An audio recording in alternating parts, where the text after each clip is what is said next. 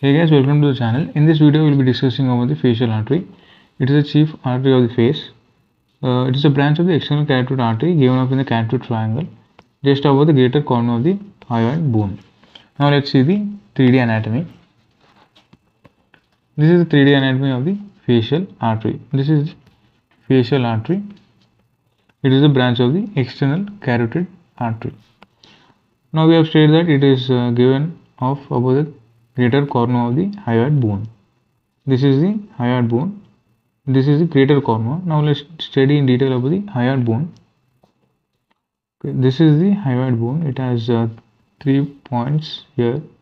The first point. This first point is the greater corner of the hyoid bone. This second point, the elongated point, is nothing but the lesser horn of the hyoid bone. This third part is the body of the hyoid bone. Now let's go back to the facial artery. So we have studied the parts. Now we will be able to understand.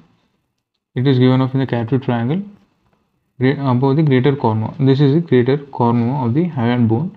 This is the facial artery. It is given off above the greater corner of the hyoid bone.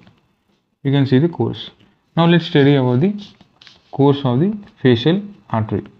The facial artery enters the face by winding around the mandible and piercing the deep cervical fascia. TCF is nothing but the deep cervical fascia.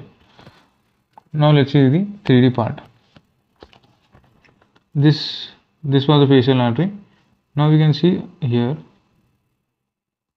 this part. This highlighted part is nothing but the superficial cervical fascia. It pierces the fascia. You can see here it is piercing the fascia here. It is piercing the fascia. Now let's go to second point. It runs upward, forward 1.25 centimeter lateral to the angle of the mouth. So this is the facial artery. Winds around the mandible, run upwards, forwards 1.5 centimeters away from the angle of the mouth. Now here you can see it gives two branches. This branch is the superior labial branch of the facial artery. It supplies the upper lip. This part, the one which is going downwards, it supplies the lower lip. This branch is nothing but the mesenteric branch. We will not study about this. We will be studying about this branch, which is the superior labial artery. After that, next point is it ascends by the side of nose up to the angle of the eye. You can see that it is ascending by the side of nose and it goes to the angle of the eye. And after that, it terminates and supplies the lacrimal sac, which is present here. Lacrimal sac is nothing but the part of the lacrimal apparatus. It helps in producing the tears.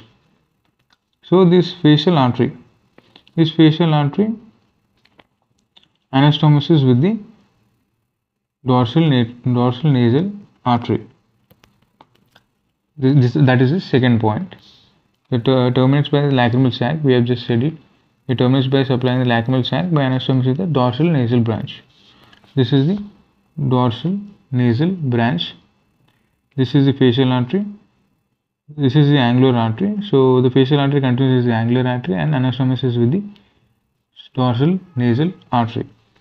This facial artery lies between superficial and deep muscles of the face. So that's the course of the facial artery. Now we'll go to the branches.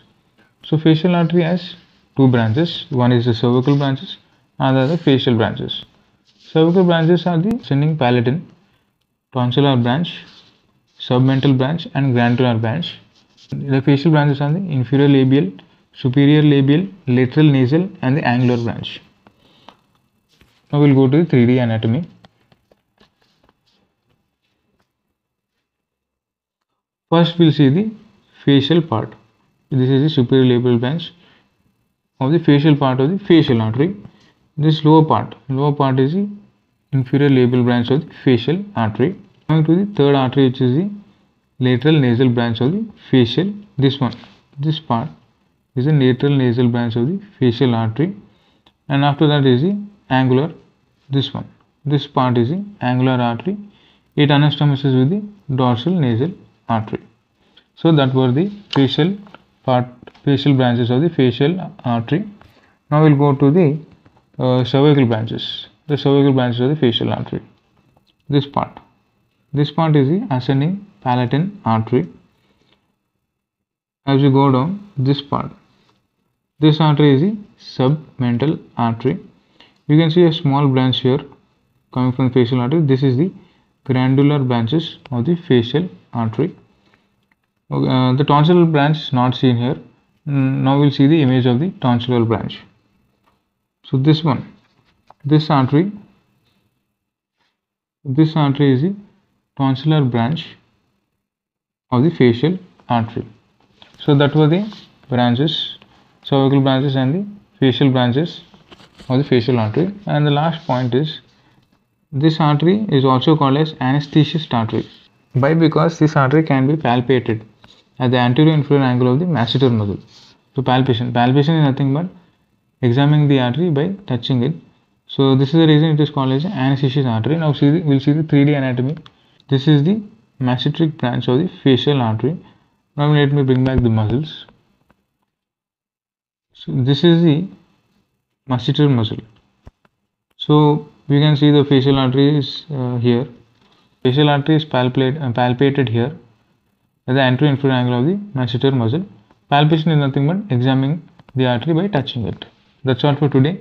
Meet you in the next video.